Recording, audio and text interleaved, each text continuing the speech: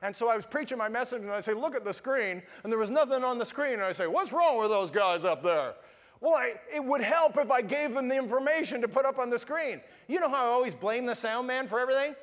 I got a little news flash for you. It's never their fault. It's always my fault, but I'm never going to admit it.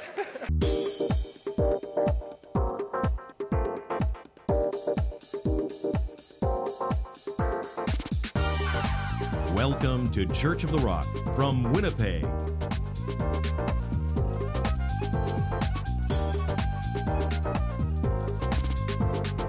Stay tuned to this week's thought-provoking message from Pastor Mark Hughes.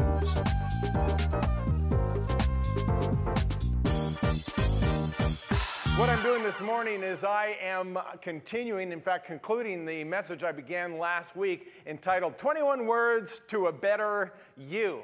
And taken me 2 weeks to get through this, but that's okay. And we talked about these 21 words that actually make us better people. And this is what the 21 words are. Here they are up here. The 6 most important words are, I admit I made a mistake. The 5 most important words are, you did a good job. The 4 most important words are, what is your opinion? The 3 most important words are, if you please. The 2 most important words are, thank you. And the 1 most important word is, we.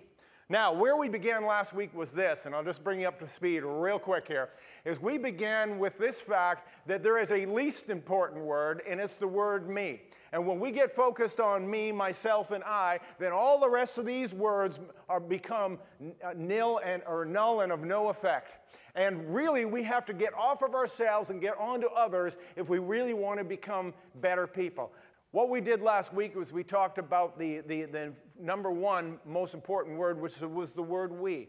We will accomplish way more together than we ever will as individuals. So that was the first thing. Then we talked about the 2 most important words being thank you and the 3 most important words being if you please. Please and thank you. I called that the gratitude sandwich, right? Because when you say please and thank you, amazing things happen in between. Well, this morning we're going to carry on, and I'm going to start with the 4 most important words, and they are this. What is your opinion? What is your opinion? Now, if you have opened up in Proverbs chapter 1, I'm going to read you verse 5, and I want you to listen very carefully because it defines what a wise man is, and you decide for yourself whether you're a wise man or not. It says, a wise man will hear and increase learning, and a man of understanding will attain wise counsel. Do you know what it says a wise man is? It says a wise man is not someone who's smarter than everybody else. A wise man is not someone with a great amount and vast amounts of knowledge. A wise man is someone who can hear others and will attain wise counsel. It's absolutely true. A really smart person, a really wise person, isn't someone who knows everything, but someone who knows where to get the information and to ask people for advice when they don't know. And this point of what is your opinion is so incredibly valuable to becoming better people. Now, I know there's 2 names that in our generation will go down in history as defining technology. And those 2 names are Bill Gates and Steve Jobs.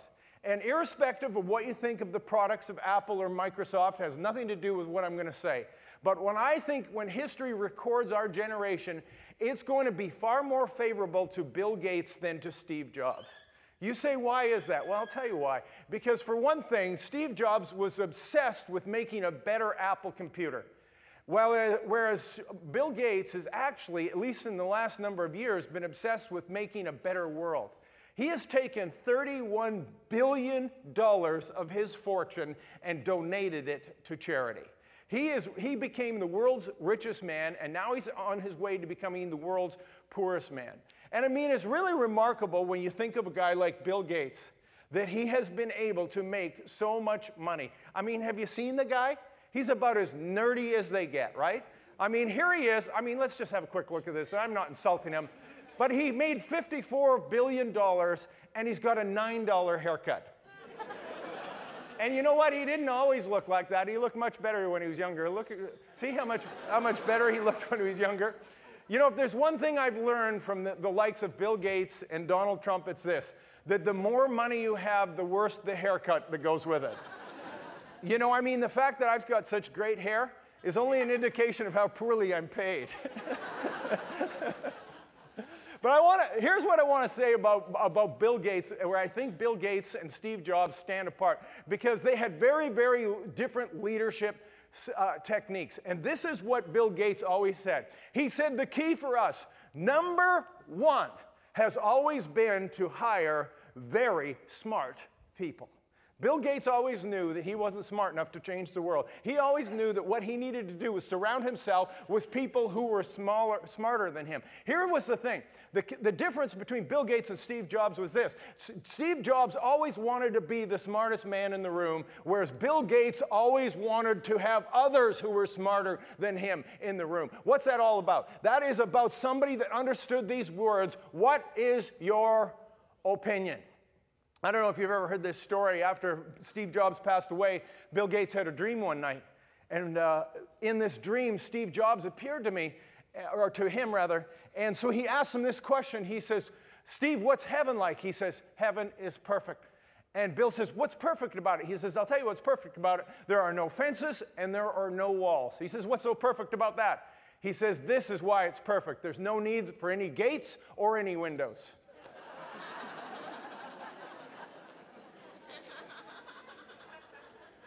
I want to show you another proverb, and it's in Proverbs chapter 18, and it's verse 1. And let me tell you while you're going there, let me tell you this, is that when we ask people for their opinion, we're not just being polite. We become better people when we ask others for their opinion. I'll tell you why. 2 reasons. Number one, first of all, you honor them. And you give them the sense that they have some intelligence and they have something to offer to the conversation, because they do. But secondly, as a result of asking for their opinion, guess what? You become smarter as a result of it. And here's the thing I want you to know. You in this room all know people who never shut up, right? You say, aren't I looking at one right now? Yeah, maybe. But you all know these people that never shut up. You might be one of these people. People who never stop talking are never learning anything. Right? Because anything they say, they already know, right? And so the only way you're going to become smarter and wiser in this world is by asking others, what is your opinion? Now, I want you to look at this Proverbs chapter 18, verse 1. Listen to what it says. It says, a man who isolates himself seeks his own desire. He rages against all wise judgment. A fool has no delight in understanding, but in expressing his own heart. Do you know what he's talking about there? You know what the proverb is saying here? It's saying this is what the fool does. The wise man, he already told us, was the one who heard and asked others for counsel. The fool is one whose only delight is in expressing their own opinion. And you all know people like that. You get in any situation, all they do is they talk and they talk and they talk and they talk, and they completely wear you out. And they almost never impress you. I love to talk to people, don't get me wrong. And I love to interact with people and discuss things and have a discourse that goes 2 ways. But when someone corners me, traps me, and talks at me, you've all been there. Nothing is more annoying than that. The other night, I got trapped in a situation like that. And this guy trapped me, and I was the only other male at this get-together, and so he got a hold of me, and he went at me, and for 2 hours, he told me of his philosophy of life and his worldview. And I just sat there, rolling my head back in my eyes and listening, and I knew he wasn't open to anything I had to say. And after 2 hours, this is what he said to me. He said, would you not agree with all of that? To which I said, no. That was my entire contribution to the discussion. You say, why didn't you answer him? There was no point. I wasn't going to get anywhere with him. He actually didn't care what I thought. He wasn't asking my opinion. He just wanted me to agree with him. This is what the scripture says. Do not answer a fool in his folly, lest you become with him or like him. And what we're talking about is the fact that you don't engage people in something that's not going to end up anywhere. When we begin to inquire of the opinions of others, we become smarter and more skilled as a result. I'm going to tell you a little story here that happened to me. Oh, it was quite a few years ago. We had to do some roofing at our place, and I got the prices for it and realized they were going to charge way more for the labor than the actual shingles. The shingles were a small part of it, and the labor was like 75–80% of it. So I thought to myself, you know what, maybe I could figure out how to do this on my own. Now, that was the days before YouTube. YouTube's great because you can learn how to do anything, right? You can learn brain surgery and heart surgery and everything. YouTube is fantastic. It's all there on the internet for you. But in those days, there was no YouTube, and I was trying to figure out how could I figure out how to roof a house. Somehow there's got to be a way. And I was driving down Bishop Grandin, and as I was driving down Bishop Grandin, they were just building Island Lakes down there. There was all these brand new houses going up, and I looked and I could see there was a roofer on top of this house, two-story house in Island Lakes. And I knew what I needed to do. I drove into Island Lakes, I drove into this driveway, I climbed up this ladder onto the roof, just about startled the guy to the point where he fell off. He wasn't expecting a visitor. And I climbed up the ladder and I said, hey, and I said, I have a quick question for you. Do you think you could teach me how to do this? He says, teach you how to do what? I said, teach me how to roof. I need to do it next week. Do you think you can teach me that? He said, sure. He says, grab that bundle. The best way to learn is by doing it. And so I grabbed this bundle and started roofing with this guy. I spent 2 hours up on this roof, and he explained it all the way along. He says, here's the tabs, and you line it up like this, and this is how you do your chalk line. And he showed me where to put the nails, and he showed me how to cut the edge. He told me how to put on the roof cap. After 2 hours, I was all dirty and all sweaty, but I was now a professional roofer. The next week, I was doing my own place. And guess what? I had a bunch of other people up there on the roof with me to help me. Guess what I was doing? Teaching them. Teaching them. Because I was now the expert. I'd had a 2-hour lesson. And you say, are you telling me the truth? You asked Kathy about this. That's how I learned to roof. I went and asked some guy up on that roof. And here's the thing I've discovered about people. If they actually know something, particularly a guy, they're more than happy to tell you. Because people like to talk about their favorite subject, which is themselves. And so there's no worries there. So we actually become smarter people and better people when we ask others for their opinion. Now, let me give you a little caveat here, because sometimes we make a mistake. Sometimes we ask for an opinion but don't take it. And what's the point in doing that?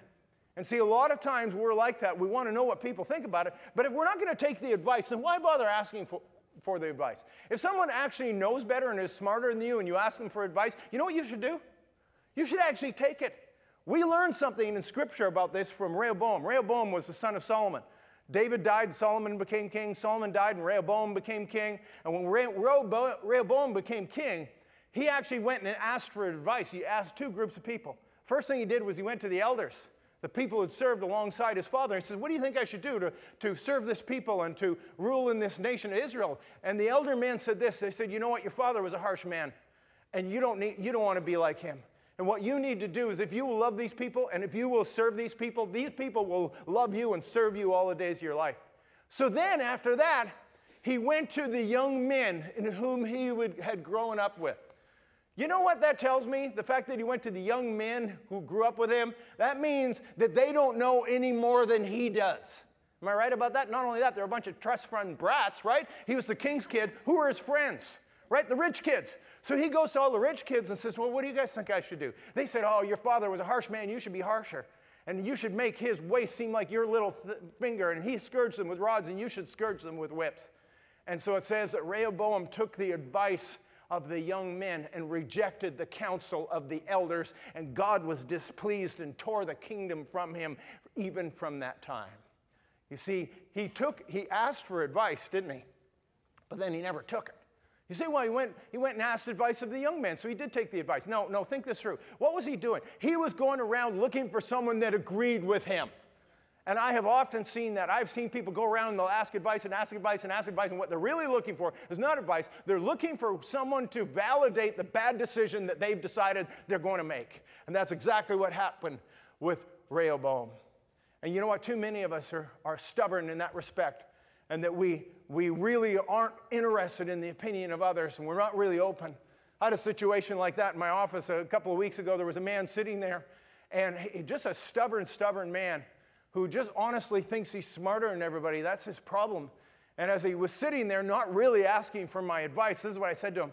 I said, if I gave you some advice today, would you take it? You know what he said to me?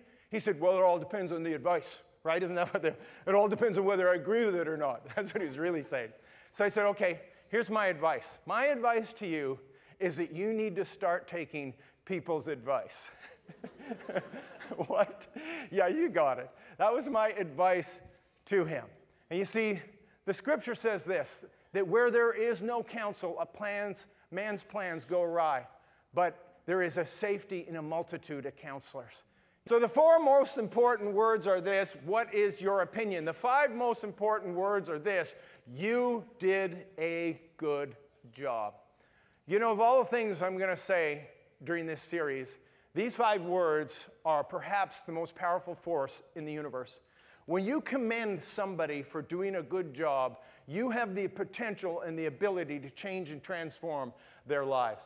There was a psychologist by the name of Henry Goddard, and he did a research project with children. And what he did was he took the ergograph. The ergograph is this rather actually simple device that measures the energy level. And you just hook up some electrodes to whomever, and it measures the energy level, ergo meaning the Greek word for energy is all it is. And so he hooked it up to these kids, and the kids were very tired. They wore the kids out playing, first of all, hooked this ergograph, and then what he wanted to do was he wanted to see how they responded to criticism and praise. And what he discovered was this: that when these tired children were praised, their energy levels spiked, and they actually became more active. And when these very tired children were criticized, their energy levels, which were already low, absolutely nosedived. And so it just proved what probably all of us know, that when we are praised by others, we are energized by that. And when we are criticized, we are demoralized by the same. Now, the test wasn't conducted with adults, but we all know it's true.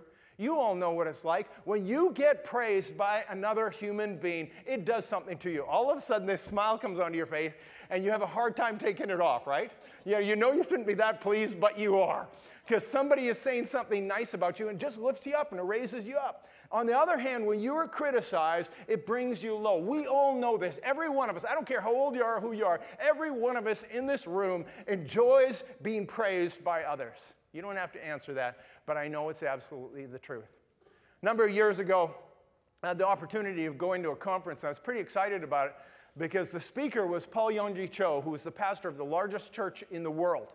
In Seoul, South Korea, he was pastoring 750,000 people. The population of our entire city was in one congregation. They just had service after service after service after service. I know there's a few of you in this church that have visited that church in Seoul, South Korea. So I had never heard him before. I went to this conference. I was very excited to listen to him. And he told what I considered a fairly bizarre story. I wasn't sure why he was telling it, but this was the story. And he did have a point, which doesn't really matter, but I'll tell you the story. And the story was this. He was talking about how when he preaches on Sunday morning, and he preaches service after service after service to thousands and thousands of people, he says in the afternoon, he will go home and he will walk around behind his wife like this. And he will follow her around the house. And she will stop and say, "Why are you following me?" And he'll say, "I wanted to know how you thought I did today in my preaching." And she will say, "Why are you asking me? You had 10,000 people today tell you did a good job. You probably did a good job. Why do you need to hear it from me?" And this is what he told us. He said, "I needed to hear it from my wife."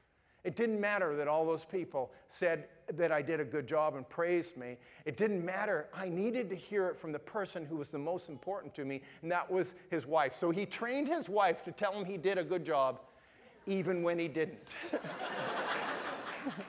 That totally wouldn't work for me. You know, the other day I asked Kathy if she still loved me. She said, "Look, I told you when we got married, if it changes, I'll let you know." Sometimes you have to know what expectations to put on people. You know, I had something, all of you know that I was the speaker at the One Heart celebration at the football stadium 2 weeks ago. And what you might not know is I was chosen by my peers to do that. And the other pastors, my peers, chose me, and that was a great honor. But I got something I hadn't anticipated, and you know what it was? They had also done evaluations on the event, which included my preaching. There was 93 different churches. That meant there was 93 different evaluations that were going to come in. And because I was on the committee of One Heart, guess what? These evaluations came to me. And here they are. Now, I should have not looked, right? I should have not looked. I shouldn't have looked to see what my peers thought about my preaching. But who could resist, right? I had to know. And I was going through these evaluations and so curious. And I discovered something that I actually already knew. And this is what I already knew, was that not everybody likes my preaching. I know you're sitting there going, no, no, Pastor Mark, that's not true. Yeah, I know, I'm tracking with you on this. I hear you on this, but there actually are people that don't like it. Now, here's the one thing I know. Nobody's ever neutral about it. They either really like it or really don't. And you send out a survey, guess what people are going to tell you? And can you imagine having a place where you get evaluated by all of your peers in your field? Think of your own job. I felt like Jacques Plante of the Montreal Canadiens, he used to say this. He said, how would you like a job where every time you made a mistake, a red light went off and a siren blared, right? That's how I felt. But you see, this is the thing I've discovered about praise and criticism, and I've discovered it from reading the Gospels, is that when you look at Jesus, Jesus was actually praised, overpraised, and over-criticized. Would I be right about that? I mean, he had people, and they worshiped him. They said, Hosanna, Son of God, Son of David, blessed is he who comes in the name of the Lord. I mean, they just had this incredible praise for Jesus. And then there were those that had incredible criticism for him. They called him a drunkard and a glutton and a friend of sinners, and they said that he did things by the power of Beelzebub. I mean, here he was, the representative of God, the Son of God, and he got accused of doing things by the devil. And so what happens is you have him with extraordinary criticism and extraordinary praise, and yet if you look at Jesus and how he responded almost the same in each of those situations, because he didn't allow those things to move him to the point of elation or demoralization. What he did was he actually took the praise and sent it back up to God, and he took the criticism, and guess what he did with that? He sent that back up to God too. You know what? We have to take a whiff of it, right? When the criticism comes your way, you know, you take a whiff, and you send it up. And when the bouquet comes, you smell that, and then you send the roses up to God.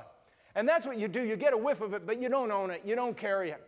Having said that, though, there was an incredible moment in Jesus' life when he was 30 years old and being baptized in the Jordan River. And he came up out of that Jordan River, and the voice from heaven came and said, "You are my beloved Son, in whom I am well pleased."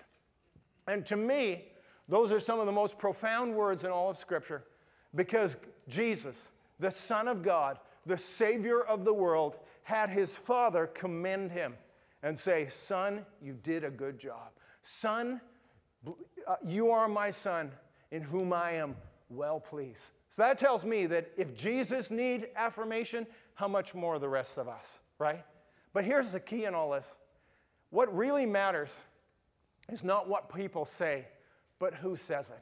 The criticism and the praise, do you know what? It doesn't really matter if it comes from somebody that's not important to you. Who cares what a stranger thinks about you? You know what we care about? We care about the opinion of the people who are closest to us and know us the best. That's the only opinion that matters, and that's the kind of praise that every one of us needs and every one of us needs to give.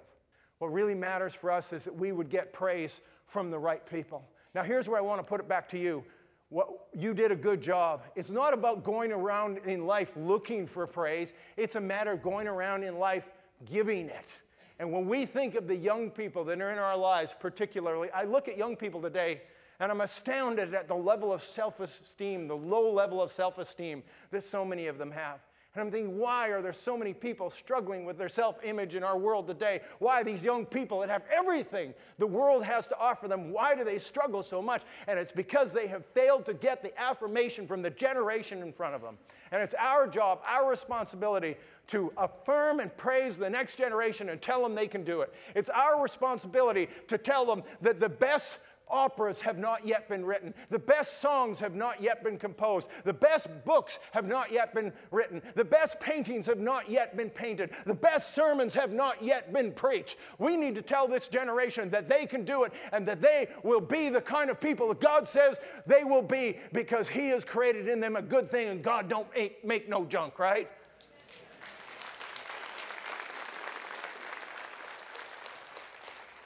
We need to look for those opportunities to tell people that they did a good job. It's like the story of this son. His mother had a lot of grief with him because he wouldn't pick up his clothes. So finally one day she says, "Here's the rule, son." She says, "If I come into your room and I have to pick up your clothes, I'm charging you 25 cents for every piece of clothing I have to pick up." Well, at the end of the week, she comes in, she says, "All right, I've been picking clothes up all week off your floor. You owe me $3.75. The kid just rolled on his bed, threw her a $5 bill and said, "There, Mom, there's a $5, and keep the change and keep up the good work." So the 4 most important words are this: you did a good job, or they were, what is your opinion, right? 4 most important words are, what are your opinion? 5 most important words are, you did a good job. And the 6 most important words are this: I admit I made a mistake. You know what? This is so key. If you want to become a better person, you need to learn how to admit that you made a mistake. I want to go and finish the story that we began last week. I said I'd give you the conclusion. We had Nebuchadnezzar standing up, praising himself for his great honor and his great majesty that he has done for his great glory. And God said, no, this day you're coming down. This day you're going to graze the grass like the oxen. I'm going to just read verse 33 and 34 of Daniel chapter 4, and we're just going to sum up the story. It says, that very hour the word was fulfilled concerning Nebuchadnezzar, and he was driven from men and ate grass like oxen, and his body was wet with the dew of heaven till his hair had grown like eagle's feathers and his nails like bird's claws. And at the end of the time, I, Nebuchadnezzar, lifted my eyes to heaven, and my understanding returned to me, and I blessed the Most High and praised him and honored him who lives forever. For his dominion is the everlasting dominion, and his kingdom is from generation to generation. Nebuchadnezzar goes on and talks about how the Lord God rules in the Most High and gives it to whomever he wishes. I want you to think about this for a moment. This was a pagan king. This was a pagan king that knew nothing about the God of Abraham, Isaac, and Jacob, and yet, because of what happened to him, because of his pride and the fact that he was abased and brought low, it took him 7 years, but after 7 years, he finally came to that realization that I made a mistake. And he lifted up his eyes and he admitted that he had made a mistake, and then God restored him back when he realized that God was great and he wasn't. And when he made that admission that he had a problem, when he made that admission that he needed God, then God took him out of the wet, dewy grass and raised him up and put him back into the kingdom. You see, these words, I admit I made a mistake, are so vital to us as human beings. But let's be honest, a lot of times we struggle admitting we made a mistake. We struggle with this. I have seen parents so often that have made a mistake with their children, and I always tell them this: the most important thing, the smartest thing you could do is tell your kids you made a mistake. I can't tell you how many times that I have apologized to my kids. I can't tell you how many times I've apologized in life. Are you kidding? You know when the last time I had to admit I made a mistake? You know how long ago it was? An hour. Just before I got up here to preach, I had to go up to the guys who run the PowerPoint up there and say, because last night I never gave them the PowerPoint to run. And so I was preaching my message, and I say, look at the screen, and there was nothing on the screen. And I say, what's wrong with those guys up there?